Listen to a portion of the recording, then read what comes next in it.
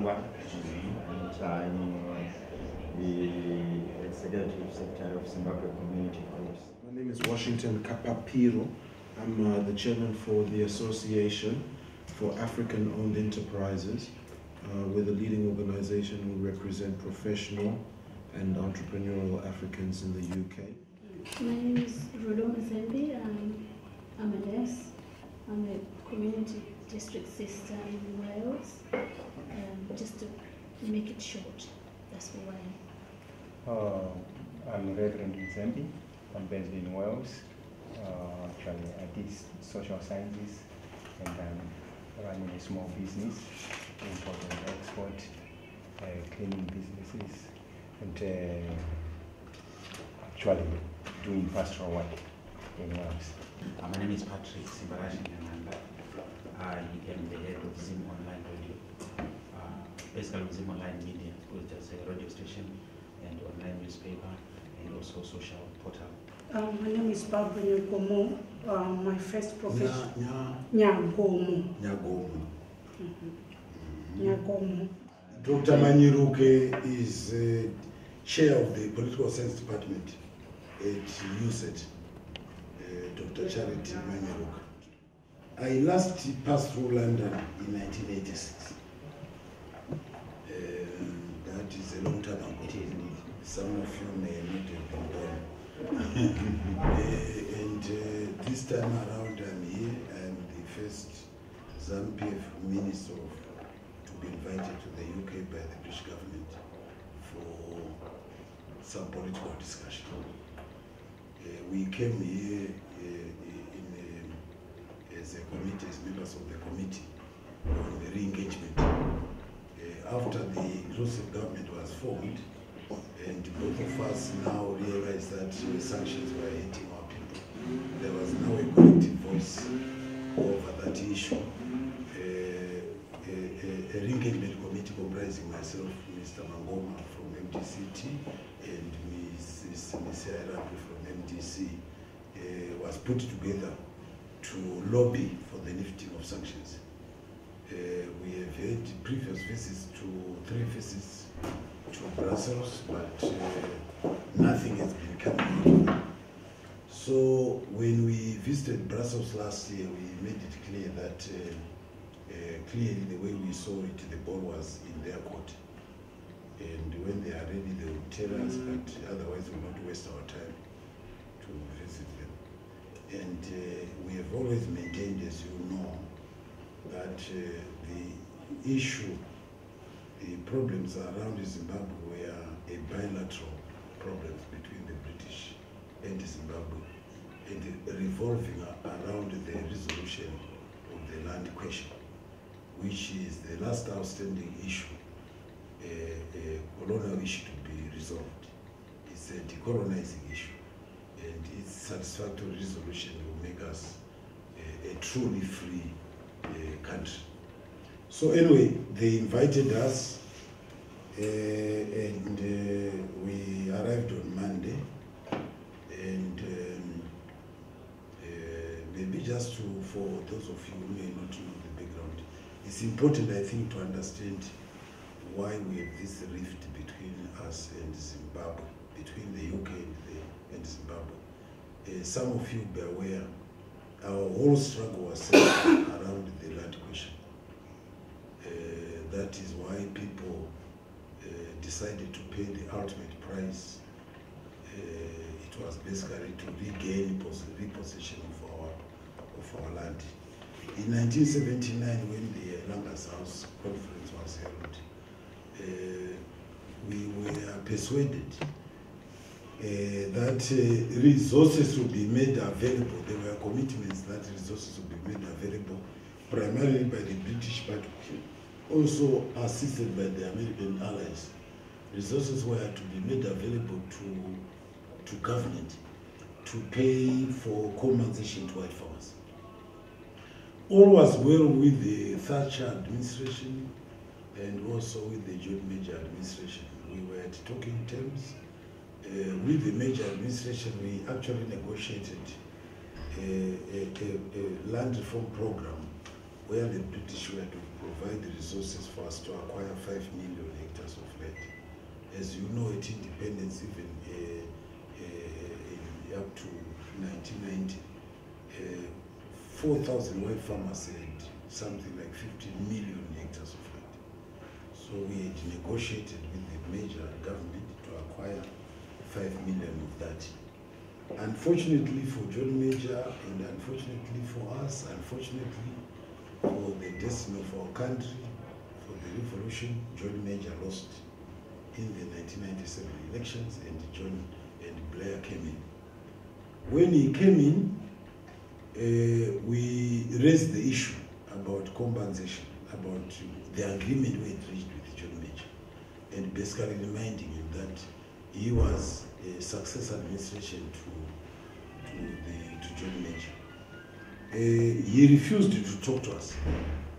He also refused to talk to our president, completely. And as a result, and before he knew what was happening, he started putting out accusations that we had problems about human rights and that we were violators of human rights. That was a lie to the British people, primarily to hide away from the fact that the dispute between us was the land issue. I don't know. The dispute between us was a land issue. And in fact, what incensed us, what angered us, was that Blair started lying, started telling us, or telling whoever cared to listen, why would Mugabe want to chase away from farmland white farmers who are productive, who have the skills, who are more productive than black people? Why should they not keep the land in those hands so that the white people can continue producing for them? As you can appreciate, given our revolutionary history, that was clearly raising a red flag in our face. We could not, as a black government, run a country on the premise that black can't do that, can't do this, can't produce, no, we don't do it that way. So we took a stand that we should fulfill the major issue, about the core issue, which was the underlying cause in our liberation struggle. So I'm just sketching out so that you understand the dispute. So when Blair took the position that he must put a stop to the land question, to the redistribution, he put out those lies about us. But he went further. He persuaded other political parties represented in the House of Commons to put up a fund, the Westminster Foundation, to fund the start of an opposition party, the MDC. That's how they did. And it's public. These are figures and statements in the public domain. And primarily it was to stop us from redistributing the land, from fulfilling one of the key issues in our liberation struggle. So the struggle then started, and I think some of it are aware what has been happening. Sanctions were imposed, and sanctions hate our people. Basically, they hate our economy. The social infrastructure is run down. I'm talking about education, health is run down. The road infrastructure, Zimbabwe has now almost now a reputation for potholed highways. Everything got run down. Generation capacity, we couldn't access soft loans from the World Bank, although we are a member. We couldn't have balance of payment support from IMF, although we are a member. And what is worse, at the time that this quarrel was picked up by the British, the industry and commerce was dominated by British companies, who then, taking the coup from their government, that is the British government, downgraded their operations. Some even closed, some downsized, some closed completely and went to other to other places. So this at a time when we had no meaningful economic link with any other country outside South Africa, the Europe and the British. In 2000, we had no economic link whatsoever with, say, the Far East. None. So as a result now of the challenges that we were facing, we then adopted the Look East policy in order to continue fighting while basically living on a care and maintenance basis. So essentially, that's what has been happening these past years. And I was telling Chigwagwa and Mozambique that if he had come in 2008, we were at our worst moments. We were at our worst moments. But given our liberation history, they were not able to bear us in 2008. That had been the intention, to wipe us out completely. Because the countries which imposed sanctions, not only imposed sanctions, but they embarked on a regime change agenda. And sanctions were basically about effecting a regime change agenda, meaning eliminating Zanu-PF as a key political player from the landscape, political landscape of Zimbabwe. So they mounted that onslaught and they failed in 2008, which basically bears testimony to the strength of our liberation experience. If we did not have that resilience as we had accumulated and acquired during the liberation struggle, we could have been completely off the scene in 2008. But another aspect of the sanctions which basically was more evil was basically to deny Zanu-PF a voice in those countries which imposed sanctions. Through the media, we were not allowed. Anything that we did was not reported. It's like a non-event. If we were involved in a fight with, say, inter-party, we attacked back, and so on, only the attack by Zanu-PF would be reported. In other words, we had to defend ourselves. And when we were defending ourselves, that is what was reported in the media is assault on MDC, and as if, again, portraying as if there was no provocation. So, and when we explained, again, nothing was explained, nothing was published. So that is the environment which characterized our British-Zimbabwe relationship from almost 1997. It has not been easy. It has not been easy for us. But fortunately for us, because they failed to fail us in 2008, time is a great healer. And our people now see what we were talking about. Especially, they now see our vision, we now share our vision. Our vision primarily is that colonialism left us with nothing. And even come to 2000 or so, black people had nothing. And there is clearly, we will be stupid to be ministers of government, to have soldiers, police, defending an economy in which we had no stake. So our message now, and this is the message that our people has resonated with our people, is that we need to increase the involvement and participation of Zimbabweans in our economy, both in terms of ownership of assets and also in terms of management of those assets. It should be just not management, but also ownership. We need blacks to be key players in their own country. And already that is beginning to take root in Zimbabwe. We are now finding Zimbabweans in sectors that were almost undreamt of 14 years ago, which is a very positive sign and a very positive, in a very positive direction.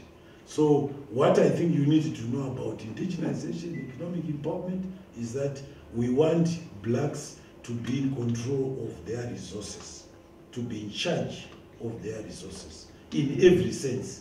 We want the economy to be Zimbabwean, not just in the name, but in the sense that Zimbabweans have a stake. They've 90% or 80% ownership and 100% management of that economy. We want it to be a British in the same way that British economies, the key players in this economy are British. In the same way that in Germany, the key players are German.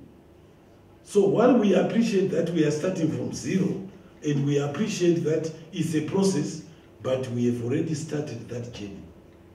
That first step, we have taken it.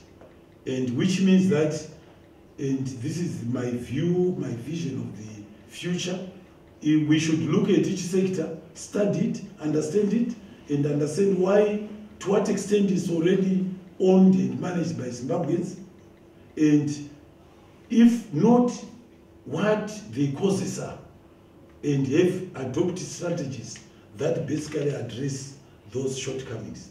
If it is skills, then we look for them, where to find them.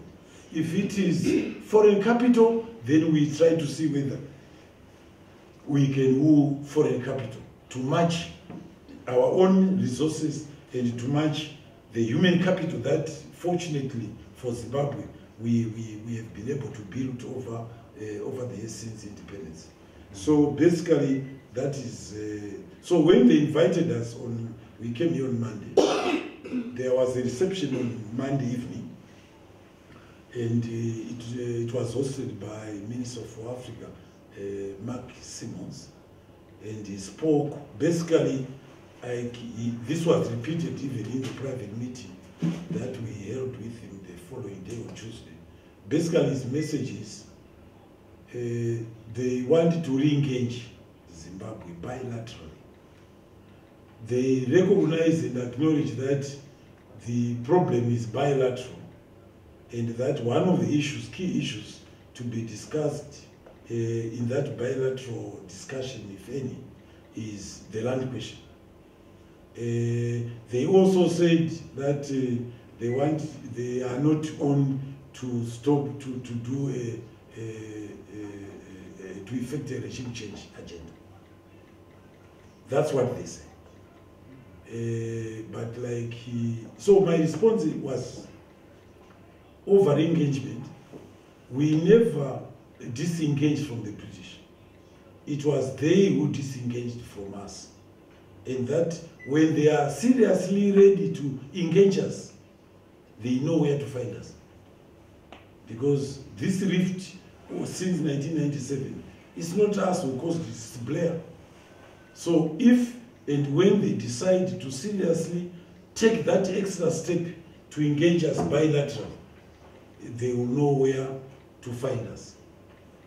Only their statement that they will not continue with the regime change agenda, I said time will tell.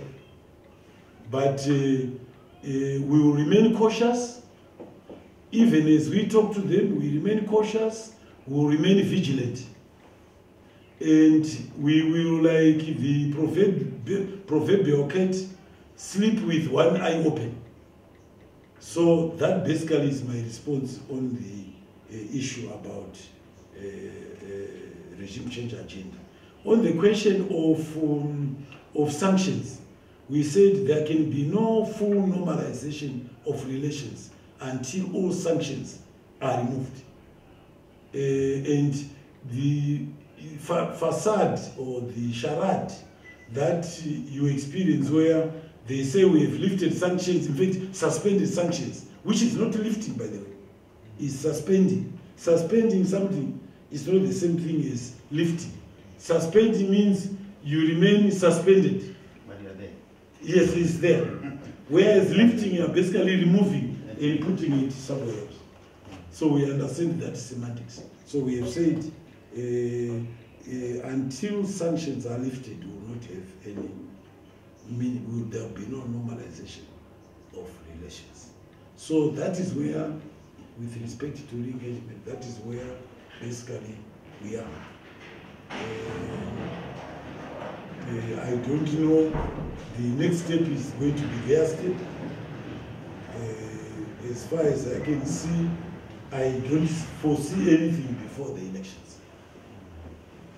We also said to them, because I picked up that they are very keen to come and observe our elections. So I made it very clear that we will not invite them, because the issue about elections being observed is basically in the entire discretion of the country whose elections are to be observed. And we said that we are not going to invite those representatives from countries which have imposed sanctions against Zimbabwe. So that we gave them that message. For you who are in the diaspora, it's important to understand that you will not have a vote. And the reason basically is that for the past 14 or so years, you have been captive audience. I don't mean you only, but some of you have mental rigor to withstand it, but not everyone. You have been captive audience to a British viewpoint, MDC viewpoint, and none from Zanu-PF. And generally, if we are seeking votes from an electorate, from a people, all of us must be accessible. You should not be only accessible only to one group. All of us should be accessible to that constituency. We seek to woo people to vote for us. And in this case, it's not been accessible to us. This is the first time that perhaps we are meeting a Zanu-PF minister in as many years, in 14.5 years. But even then, I come here under to come here, it's in the discretion again of the British government. Now, we can't have a constituency where you can't come and go as and when you want. The fact that there is not that freedom of movement means that you are not accessible also. Even if there were other considerations which were favorable for you, even if we were all coming, the fact that my coming is dependent on the discretion of the British government, it's like they are doing me a favor, and again, because the regime change agenda, they will not exercise that discretion in our favor. So I want you to understand that. But those of you who have resources can come and register and come and vote. There is no problem about that. Then the other issues, I think I've touched on the sanctions. There is another issue which keeps cropping up. When are the elections going to take place, and so on. Our referendum went very well.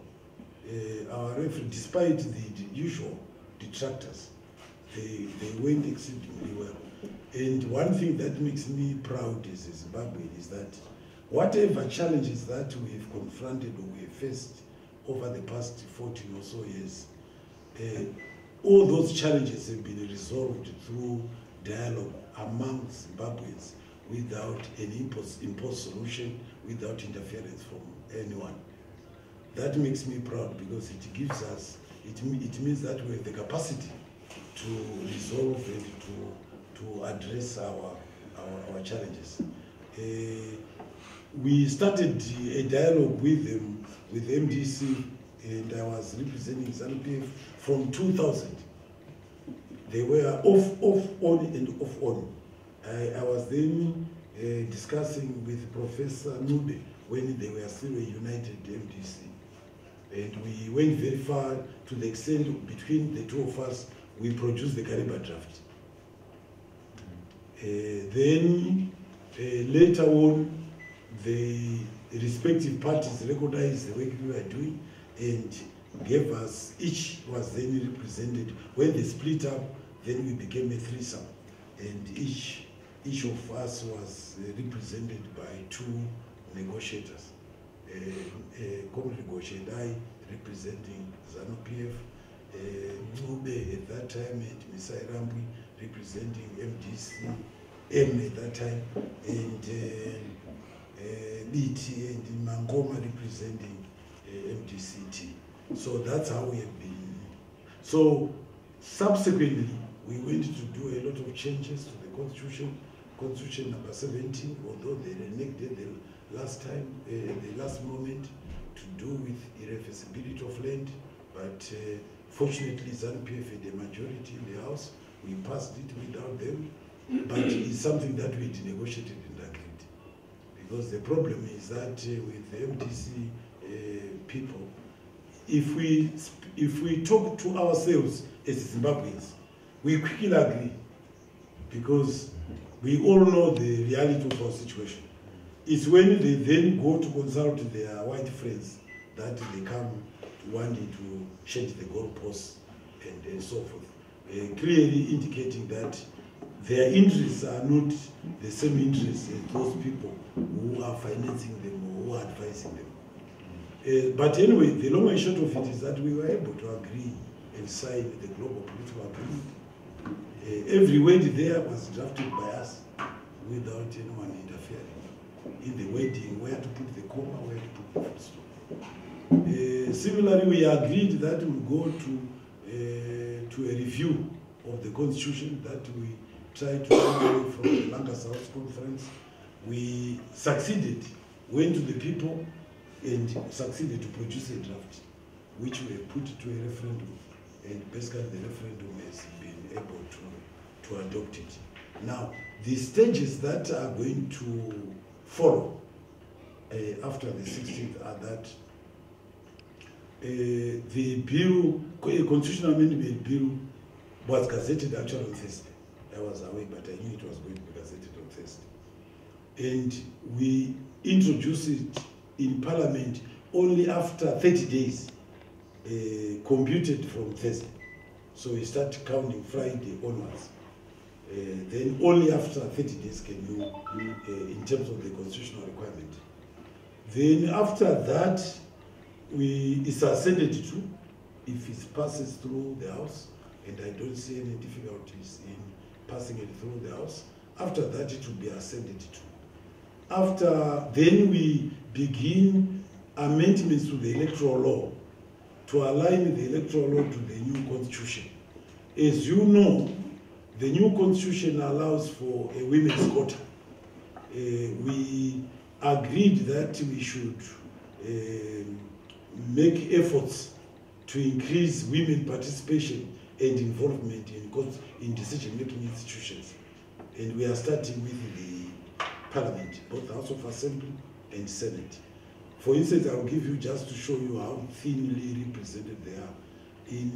Currently, there are probably something like what, roughly say 310, something like that. Of that 310, we are lucky to have 25 women. So it's a men's world, a men-dominated world, and we are trying to abide by AU and SADC conventions, which require that we should start a process to enhance their participation in decision-making up to, say, 50%. Although they are 52%, if we can get somewhere there, it will be very good. In a local government, their participation is actually great. I was being given the figures by Comrade Muchinguri. I was quite surprised.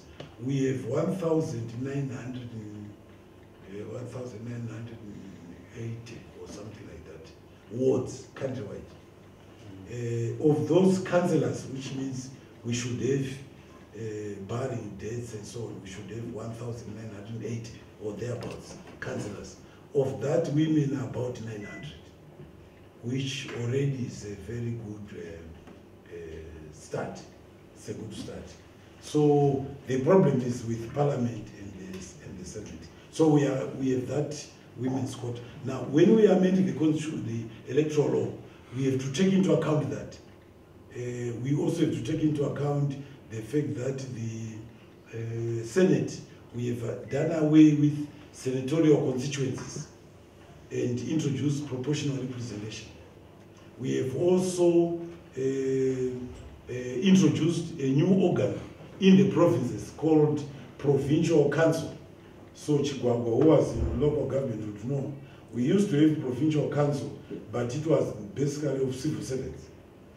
Heads of ministries, Yeah, but this time it will be made up ex officio of all those members of parliament, both to the Senate and the House, who come from that province. They will be ex officio members, plus 10 who are going to be elected through proportional representation. The election to the Senate through proportional representation is on the basis of a party list system, 6 per province. So each party will put up a party list of 6 people. And those 6 people will, should I say, will be follow a zebra pattern, starting with a woman at the top. So it will be a woman, a man, a woman, a man, a woman, a man on that list. And because it's starting with the women, it means it will be favoring women's getting into parliament. Because the first round from all the parties will throw up women, isn't it? Will throw up women wherever you're looking at. Will throw up women. So that is something that we are very proud about. So after that is done, after those amendments, then we start the electoral process. Then there will be a proclamation by the president, nomination day, and election date. What I think you need to know is that the life of our parliament ends on the 29th of June. Which means that if, but the constitution allows us to have elections after 29th of June, but will then be governing without a parliament.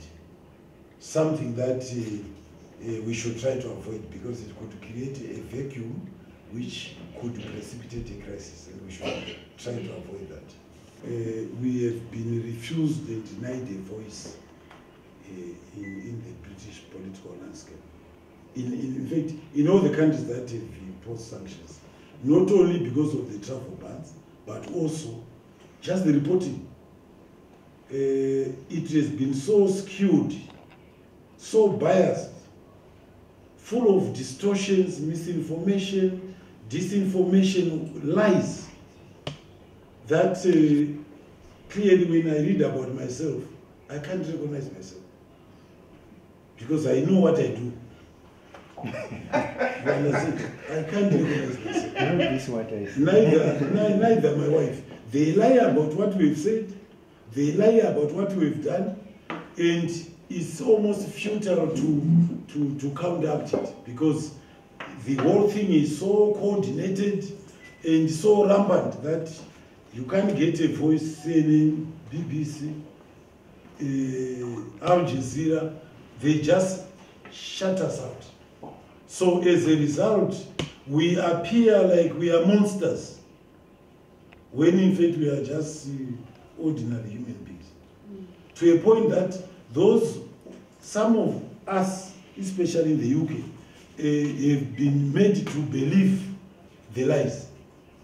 And so their picture of me, of my colleagues, is basically those lies. And when sometimes we've had the privilege of meeting, they can't also believe it's me. I have to basically shout and say, please touch me, it's me. This is me, because their picture about me is also a very distorted picture. It's a picture of one who has been put out as a murderer, as every evil that you can think of, they've put out against me. But because it was very clear that we are fighting a just cause, what you always need in any fight is a cause. In our case, it has been a privilege for us to fight a good fight, a good cause. A fight which basically means that we are laying a foundation for future generations, so that they know that Zimbabwe is their country and there is no other home. They can be treated like rubbish anywhere else, but they should know that when they come to Zimbabwe, the sky is the limit in terms of opportunities. Just that notion that the sky is the limit is a very good notion. Whereas in the environment you're operating, you know, it's there is an invisible ceiling. And so invisible that you could end up not believing in yourself because you don't see it. You then think it's because of your inability or incapacity, when in fact it's not. Because either you are looked at as a black person or as a foreigner, whichever way, you know the black person is at the bottom of the social pile. You can't dream of owning a bank, insurance company, and so on. But when you are talking, the sky is the limit. In fact, I tell people the wealthiest Zimbabweans now are not my age group. They are your age group. Probably his age group. He looks young. You know, 35 below, 48 below. Those are the people who've made money. Those are the people who own your, I mean, everything. In fact, it's like, if you refer to farmers like the green fingers, it's like what they touch turns to gold and money. But personally, I understand it because you have more skills than we have. You've been exposed better than we have. So you see opportunities where we don't see them. Our whole education was completely different. Probably more towards academic than earning a living, because we were all made to train to say you must look for employment to a white man and keep the job. Please, and behave. Don't get fired. Don't get fired. Behave and keep the job. You understand? So we were trained to be an employee. Now we hope to train a generation which believe they can be employers. And already those of you who come home, I've seen a lot of that. It's on a small scale, but a lot of people now are employers in their own right. They may employ 5 people, 10 people, but they're employers. Something that in fact was unheard of and unthinkable, except if you were a shop owner at Machipis. You know? So the opportunities have now expanded. And I mean what I said. Now, the other thing I want you to understand is you'll hear, and I'm sure as we go towards election, there will be allegations flying all over. Zanu-PF is a violent party. Zanu-PF is a violent party. The truth of the matter is that we, as Zimbabweans, we have a culture of violence. And there's been intra-violence, intra-party, within our respective parties, within their MDC formations, intra, especially when we come and go towards primary elections. But there is also inter-party, where supporters of MDC will provoke and throw stones at supporters of Zanu-PF, and the fight begins, and there is a fight and it's reported. Now, the unfortunate thing has been when the inter-party violence is reported, only Zanu-PF is reported as the culprit, when in fact it's a shared culpability, shared responsibility. So when we started negotiating the global political agreement, the first thing we discussed was what to do with who caused the political violence of 2008. And we all agreed that our supporters were all to blame. And we made a joint press statement, basically saying we are all to blame. So the responsibility to deal with political violence is basically a collective responsibility. So as we go towards the elections, it is something that we have to work hard collectively to ensure that we keep rein on our supporters, that they don't get overly excited. That is very, so you need to know is both sides. Our president has been speaking endlessly about keeping the peace and that we don't want any violence, we don't want the forthcoming elections to be marred by violence. That we've been mentioning. So I'm hopeful the referendum went well, but the referendum is different from election because there is no contestation. In particular with this one, once the political parties had agreed that there will be no, we were agreed on the draft, it meant that would go basically as one. And there was no basis on which people can start getting at each other's throat. The issue that in fact I raised with the so-called Friends of Zimbabwe, with whom we had meeting on Tuesday, is that they should stop the regime change agenda which they've been perpetrating through NGOs. Some of you may not be aware, we have over 3,000 NGOs in Zimbabwe. Small as we are, we have more than 3,000 NGOs. And those NGOs, they have nothing to show for it. They are one man, one woman, briefcase NGOs.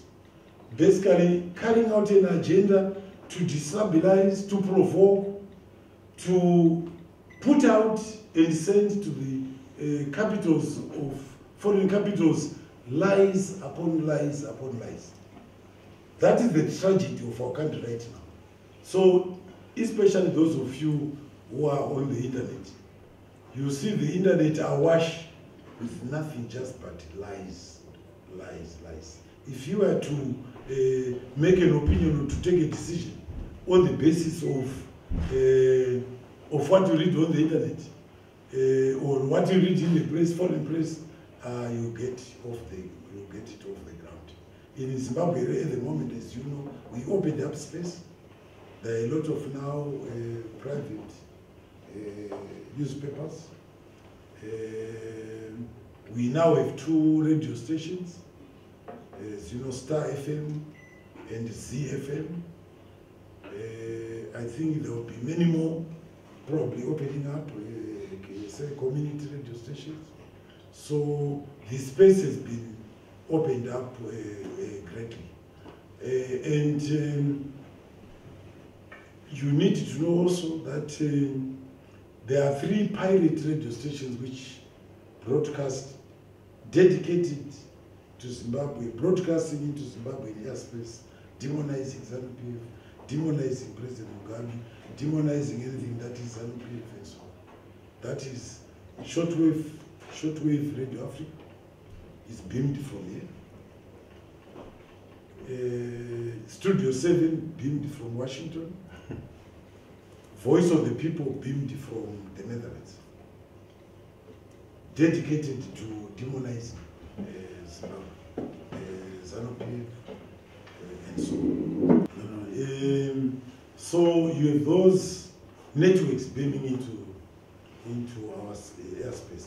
This is to complement the sanctions, the NGOs in effecting regime change. So I say, like I said earlier, we are very strong to have withstood the onslaught that was unleashed against us in 2008. If we had not gone, we had not had the liberation history and resilience, we would have been swept off the board, clearly, because the pressure was intense. So we have told them that these NGOs must stop provoking us, because what they do, they are committing crimes, because without committing crimes they will not achieve their regime change agenda.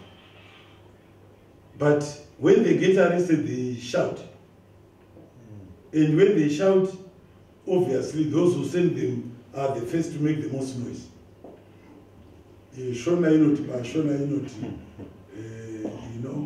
Kana uchida handiti mumwe unokwanisa kuona mhuri yakarara isingazivi kuti mai wayo ngeupi. Ukabata mhuri yacho, mai wacho anobva adini, anobva auya, ndiwobva watomuziva kuti uyu ndiye mai wacho. You understand? And that is basically what is happening with these NGOs. You touch any one of them, you find the noise reverberates in the Western world to our Hitler, because we are basically touching where it's hitting them, you see.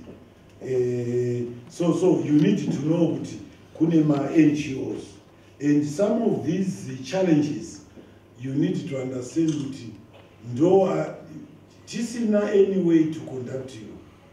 Personally, NGO ndiani, NGO ndiani. Do you understand? So sometimes you blame us for no basis. Isu kutotambura, tikutotitatsva, tikutsva kumusana nekudumbu.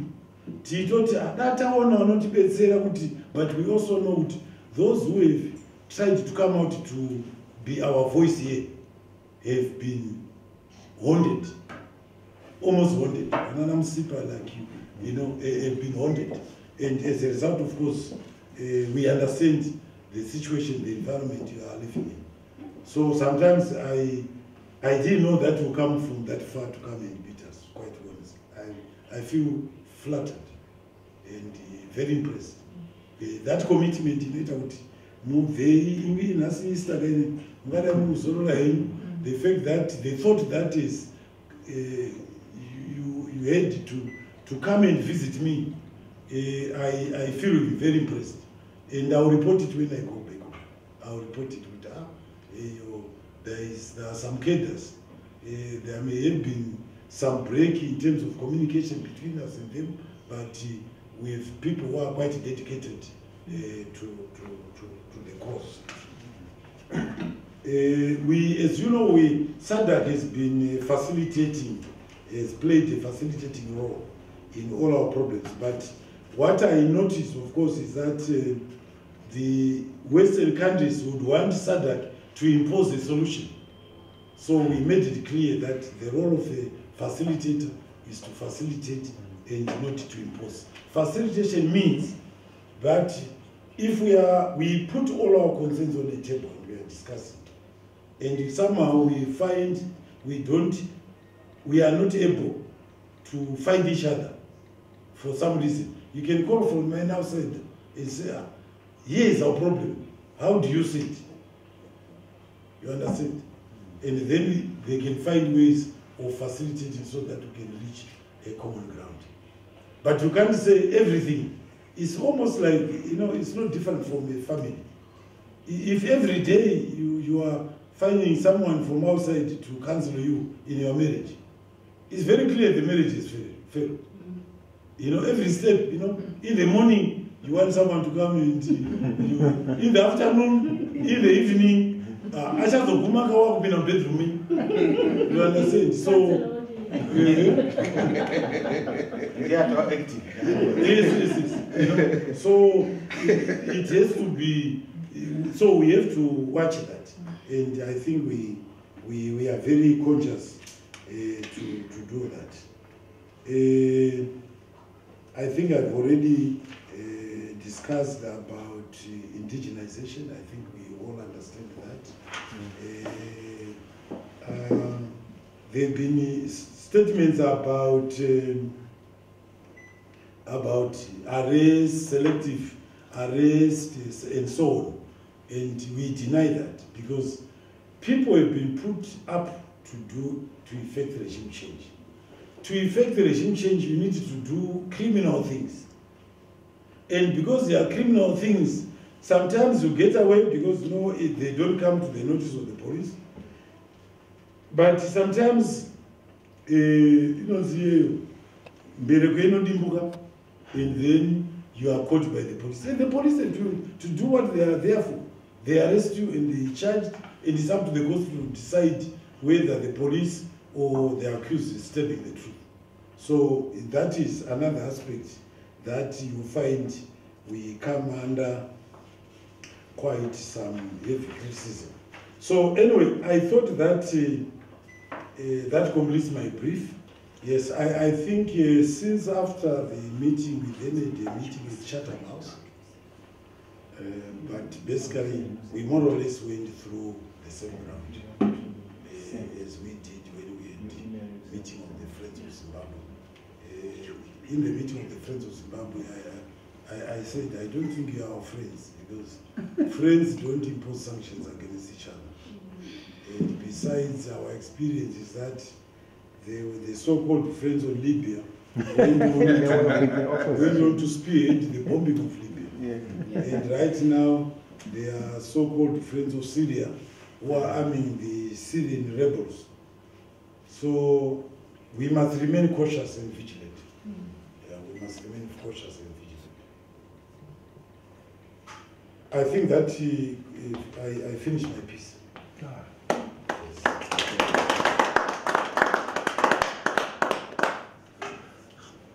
Okay, thank you, Honorable Minister, for such a well thought out researched position,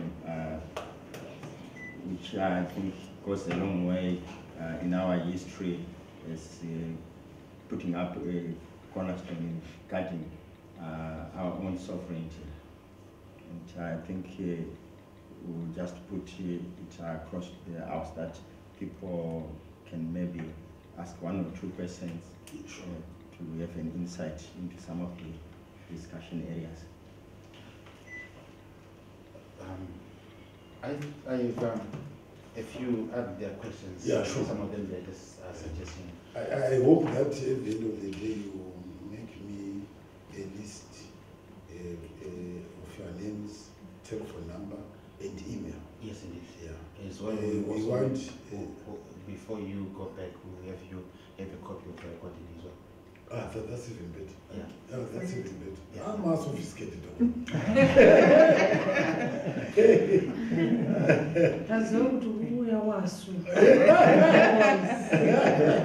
No, I'm impressed. That's very good. I'm going to ask maybe a question, then another one later, so that I'll give it from please. Some of them from my experience as a media practitioner. Yeah, so, okay. But the first one that I have is more of a question as well as a suggestion. The world has evolved technologically. Yeah. We are now into the fiber optics era, where everything's now electronic and invest. I was hurt when I heard you say how much the nationalistic part of government was being blocked out, but the Zanu-PF side of the government blacked out systematically and strategically. And we as the younger generation, and also in view of also because I have an 11-year-old son and a 5-year-old son, so I look at that, I look in retrospect, this is also the future of our legacy, exactly.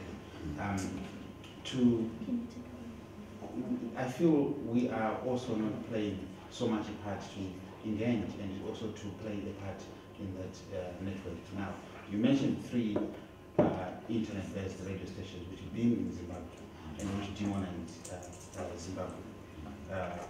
Why don't we also, not as a counter, but as also take advantage of the resources, the expertise, and capable Zimbabweans that are passionate about Zimbabwe as well, and also do something that is very close.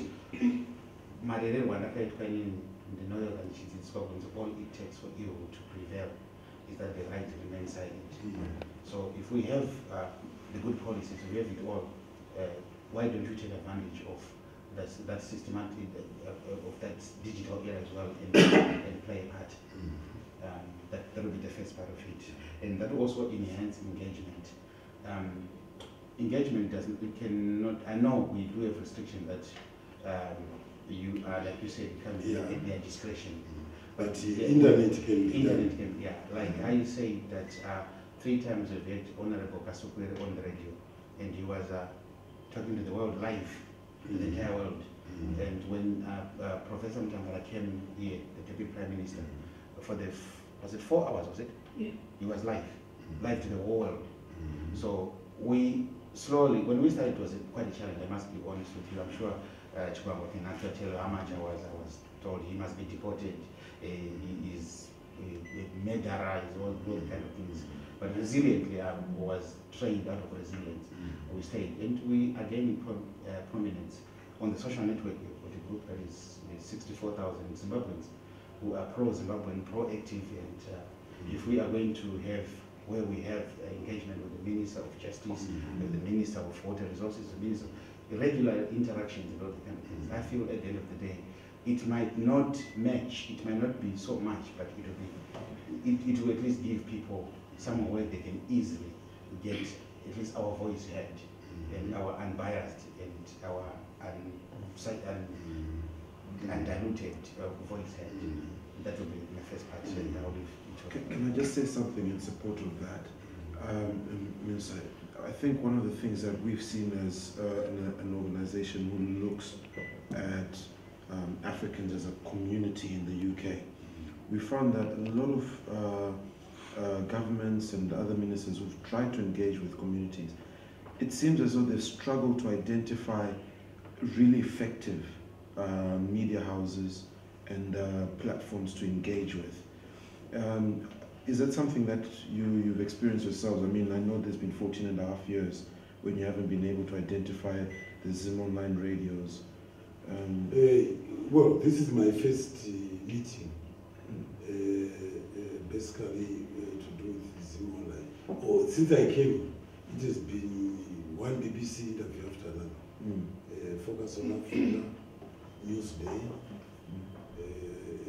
Hard Talk, and World Service, BBC World Service. I've not had an opportunity to engage the media here outside that. Tomorrow, before I leave, I'm going to appear or to talk on a community radio station. Something has been organized for me by Zimbabweans. And they say that it is quite a wide reach, that community radio station. And I'll be there maybe an hour and a half before I leave. But I'm outside that now. Back home, because I'm not into publicity, I don't want to mislead you. I have no contact with the internet, the Zim online, and so on. Apart from just reading the internet, also like everybody else. But in terms of propagating my views or positions through the internet, no. But again, it's like I was saying, you must understand the, how do I call it, the generational gap that exists between my generation and you people. The challenge is basically to close that gap in the sense that you should be able to advise us what to do, and that we give you the space to do it, and then we see what happens. Because often people say no because they don't know what you are talking about, isn't it? So you need to find a way which basically to communicate to the leadership your ideas so that they can take it on board. Once they warm up to it, and generally it's always better, I'm sure you'll agree, it has to be someone, when you want to bring about change, if you start it in a vacuum, you won't go very far. So you must study the elements involved and then say, how do I bring about this change?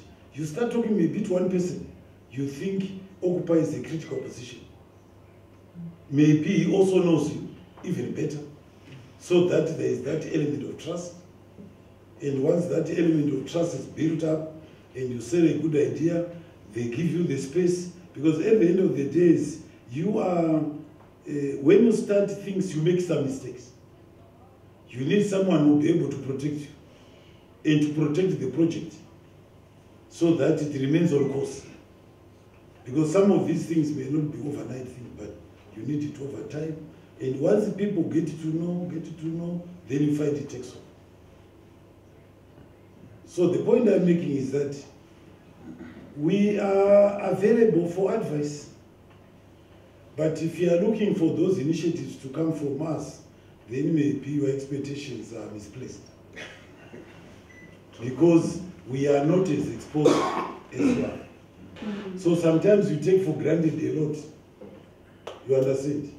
All I do on my computer is basically email and going into the internet, only for something in reading newspapers. That's all. Anything outside that, you ask me. She was basically showing me a lot of things she's doing on the iPad.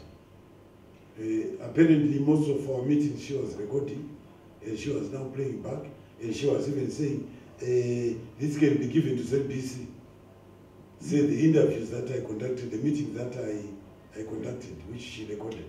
Now, all that I wouldn't know until she told me. So, don't take for granted. That's my answer. But we are ready to be advised, available to be advised. Mr. for giving us this chance. As a Zimbabwean, I've always desired to take back the skills, the knowledge that I've gained since I came to this country, especially in the Ministry of Health, because that's where my specialty is. My question or my suggestion is either question or suggestion, is there any opportunity for skilled Zimbabweans who are in the diaspora to join up together, or would we have an opportunity or a chance to do it, to join up together with our skills, the occupational therapists, the doctors, the nurses, the physiotherapists, to join up together and do something significant for the health system of Zimbabwe, including the pharmacists as well? Is there any chance for us to come to Zimbabwe and say, here we are, we've got the skills, we need to do something within the Ministry of Health? You know, to do that, you must first be organized. Isn't it, Madam Cousin? You must be organized. You are basically talking about people from those various disciplines who are working here in the UK. Now, to get to a point where you say, we are now organized as medical fraternity, it's a big challenge, both in terms organizationally and also in terms of resources. But once you are doing that, it makes it easier to engage the Ministry of Health and Child Welfare, isn't it? And be able to talk and say, what can you offer? Are we talking about some of the skills being repatriated back to Zimbabwe or not? What exactly are you saying you can offer to the Ministry of Health? Are you saying you can act as consultants? You know, so only you can tell. I'm not a health person, but only you can tell. But I think the biggest challenge that I find with you Zimbabweans here is basically to be able to get organized. I think you are too much of individuals, or maybe small little groups. But sometimes don't start it too big. It's just enough, for instance, for just psychiatrists to organize themselves as psychiatrists and say, what can we do? You know, in Zimbabwe, our psychiatric services just collapsed. You know, under the Ministry of Justice, I lead the Ministry of Justice, as you know. Under the Ministry of Justice, if someone who is mentally ill commits a crime, could be murder, what have you, the first thing is, first, if he's mentally ill, it's not a crime.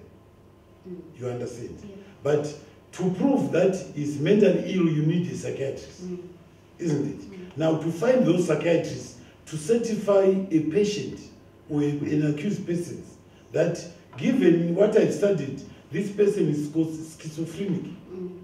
We don't have those nurses. Those doctors. In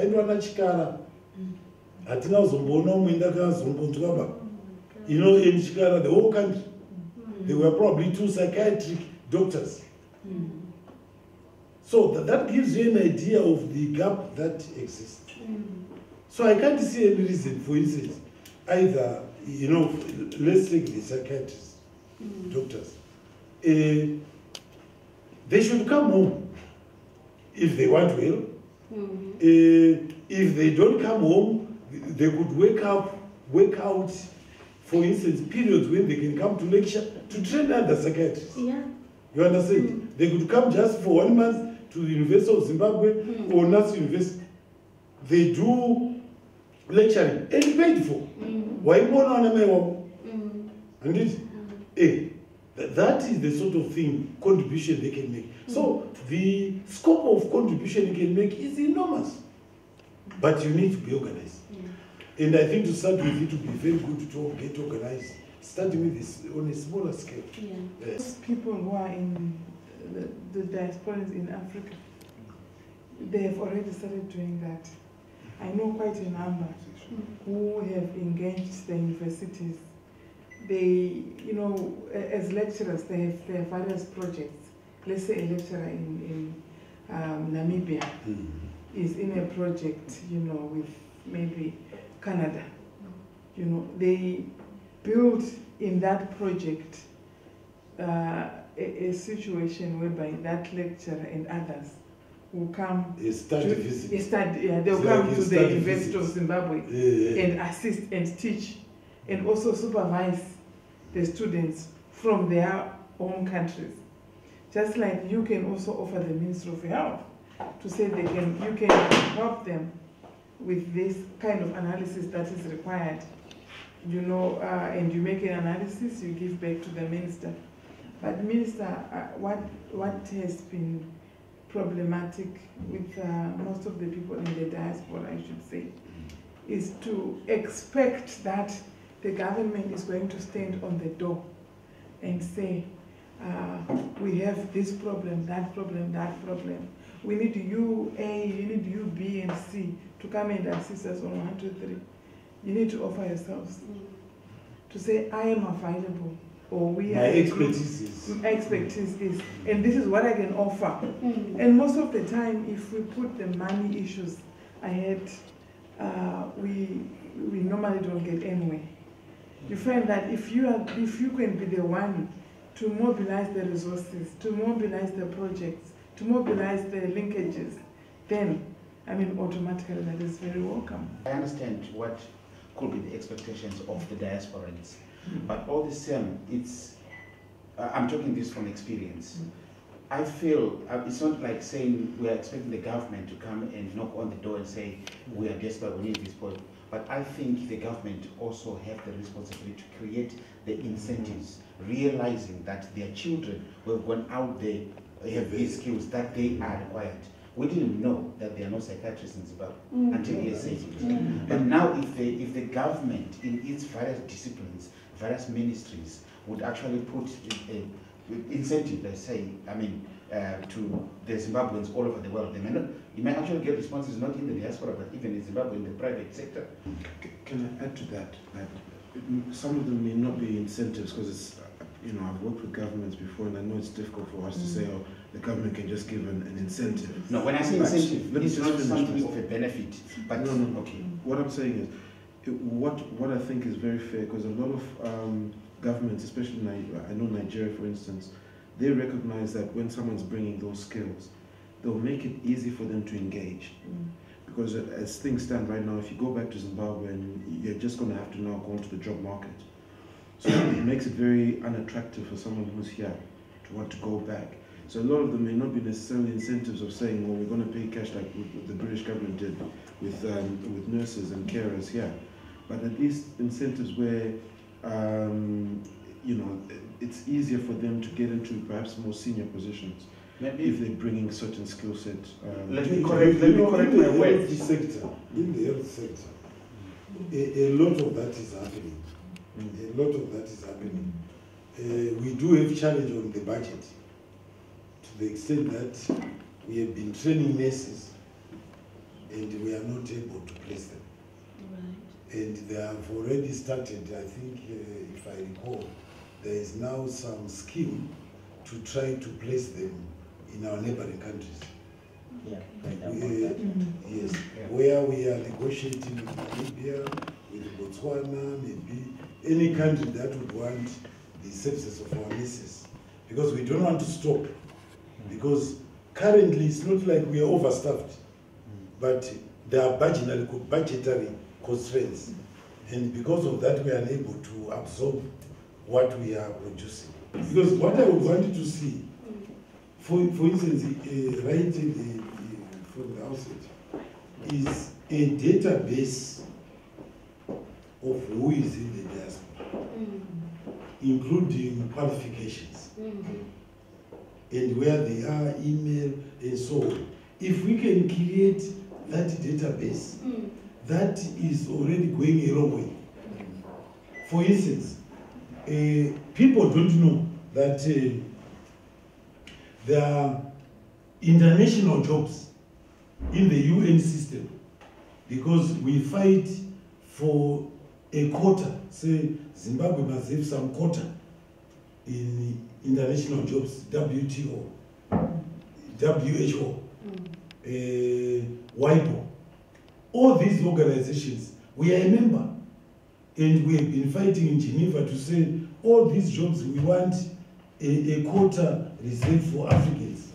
Because the preponderance is that is everybody else except Africans. Now, it's well and good to say to fight for a quota. If you are granted, it's another thing to say when a vacancy occurs, whom do we put? It would be very good if we had a database which allows us basically to then, through the network, please apply for this job. It's very important.